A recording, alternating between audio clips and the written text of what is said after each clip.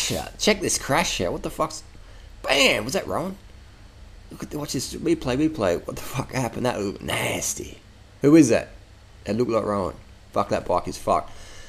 Here we have Velo Vegan. Got some footage from Velo Vegan. Gruff is down from Wales and Adelaide. This is his power data. I'm in the ride, but this is his data I stole. If you want to see me put up my power data like this, give the video a thumbs up. If you don't want to see it, give it a thumbs down. Either way, give us what you want to know. So we're cruising up Norton Summit. This is a Saturday morning Super Elliott bunch. So you can see there on the left-hand screen, number there, 360, 310. This is the watts. And over 300, pushing it, 300. And in the mid-300s, and to the cadence there, 90. So ideally when you're climbing, you want to have your cadence between 90 and 100. The hour record. Wiggins, Dowsett, Rominger, everyone. Rowan Dennis, everyone. I'm forgetting. 105 cadence in recent years. Fast, hour records. 105 cadence. So you want to be about 90 to 100. But you could suppose say 90 to 110 really. For optimum cadence. The sprinters, 130 cadence. The 2,000 watt sprinters, 160 cadence. Just excuse me while I have a bit of a bevy. And so we're going up the first bit of Norton Summit. Pretty even pace. These guys have actually got a bit of a head start in the group. And because the group was pretty hectic that morning. We've got Anton on the front. I can see Callum with the green. So look at that. What was that? That was a sneaky little manoeuvre, wasn't it? That was like loosening up the brakes, mate. Callum's ready for some 1,000 watt kick at the end. And he's having a crack. Freddie's trying to steal my drink. Just a little bit. A bit of soft drink there. So we're going up Norton Summit. And Anton's on the front. Callum's cadence is pretty good. Don't steal all that sugar, sweetie. No, put some more in there. You'll be paying for it later otherwise. It's alright, honey bunch. And cruising up the Nortons. Cruising up the Nortons. The big bunch is coming past soon. Now I'm in the bunch behind these guys. Actually, I'm 2 bunches down because the bunch was so big that morning it split up. So these guys set off early because I saw the carnage that was coming up the hill. And then I'm in this third group behind. The group was so big it broke up, and I let the gap open up too much. So whenever you're going up a hill and your goal is to go up there fast, make sure you got to stick on the faster rider's wheel. And if a gap opens, you got to close it straight away. Otherwise, if you let the gap open, especially a fast climb like this, you're going to be struggling. The guy on the right on the left here, the black and the S works. Look at that, very grinding, slow cadence. Here we go. This is a great example here. So on the left, we've got an inefficient cadence. Still putting out the same watts, but your legs just blow. I mean, I couldn't push that gear. I'd get dropped real quick. Here we go on the right. Look at those cadence guys. Tattoo leg, blue bike, orange socks, cadence, Colnago, Roland. Look at that cadence. So the guys on the right, that's the arrowhead of the peloton coming along. Those 4 top riders are very fast at the moment. Low 13s up Nortons. Low 13s every week. Alright, so this is where I've let the brake go. I'm probably a couple of 100 meters back, looking in the horizon going, oh shit, there's a big gap there. No one's closing it. I've got to close it. So I'm chasing at the moment to get back on. And this is obviously not me in the camera. This is Gruff's bike, in case you hadn't heard that at the start of the video. From Wales. A lot of these guys from Adelaide loving it. Even I think Garen Thomas has signed a 3-month lease on an apartment in Adelaide. He liked it so much. I don't know. Let me know down below if that's true or false. Sip my baby. So look at the cadence there. It's just real cool. Cash. What's that heart rate? 193. Griff must have been on some pingers that morning.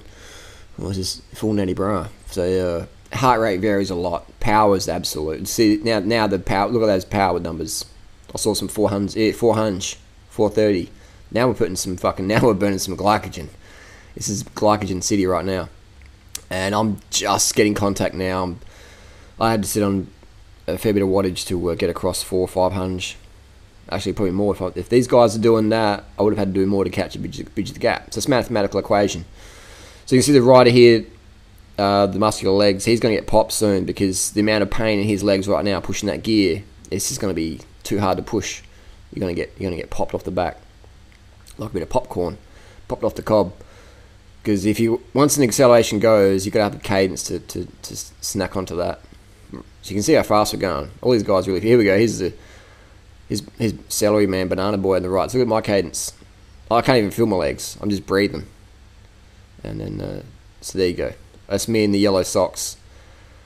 Don't make jokes about my sock height. I might have to fucking leave the internet. So that's me on the TCR. I'm just fucking gassed because I know I've got to get on these guys and I'm gonna try and. So look, I'm just holding cadence, spinning.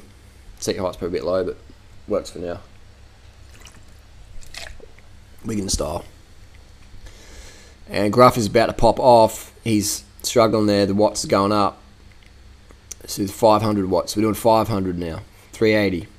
So that's good. There's Kashi on the Propel. Didn't recognise him. He's lost so much weight. This guy here, the white socks tattooed in the left-hand calf, he's lost so much weight I didn't recognise him till the top of the hill. He was doing it easy that morning. So the front group here, we did 13 to 13:27 were the times. And Griff is about to pop off the cob. So look at that wattage, right? We've got 350, 350, 400, 320. And now he's just giving it mentally. He's like, fuck it, 200.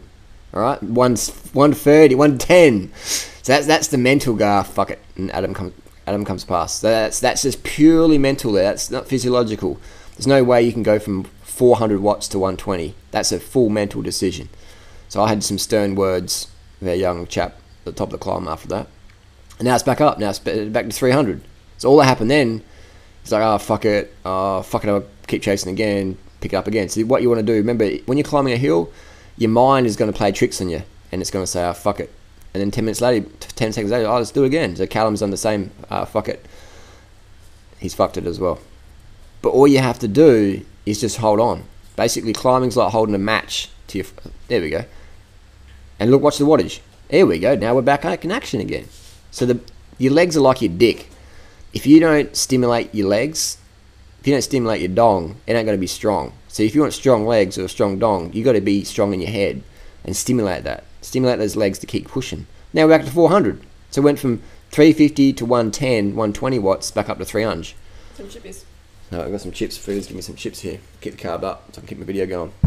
So that's all you need to do is just remember that mentally. I would say the biggest tip I learned from riding with a lot of pro riders, hundreds of pro riders in the last few years, and the biggest tip they can give me is just to focus, is to meditate on the climb. Meditation is focus with absence of thought. So don't focus on the pain or the training you have or haven't done, or just relax, focus with an absence of thought. Don't worry about the pain all the time or even the wattage sometimes. Just hold that wheel in front of you and just fucking hold it. Alright? If it's a realistic goal, just fucking hold the watts. And the more you can not think, the better you can breathe. The better you can breathe and have deep, strong, slow breathing, the more oxygen, the more you will get to your red blood cells. And that red blood cells or your energy systems, etc. Basically, oxygen is power. Oxygen is wattage. If you take a litre of blood out of your body, you're fucked. All right? If you give blood before you go into a bike ride, you get dropped straight away because you don't have enough oxygen to burn fat, etc. in your body.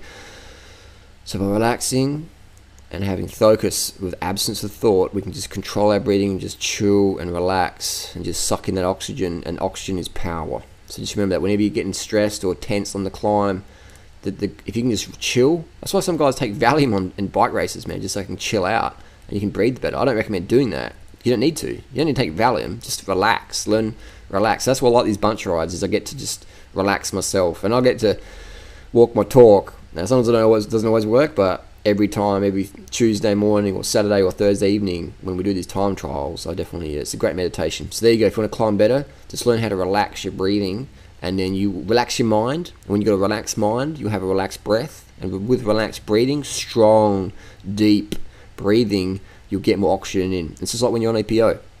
I mean, I've never done EPO before, but I've got friends who have, and they all say, man, it's just like, just breathing, mate. Breathing, fucking, it's like you got a third mouth in your fucking throat. You're just taking so much oxygen. Stay calm. So stay calm on the climb, relax, breathe, and we'll see you at the top. Any questions, let us know down below.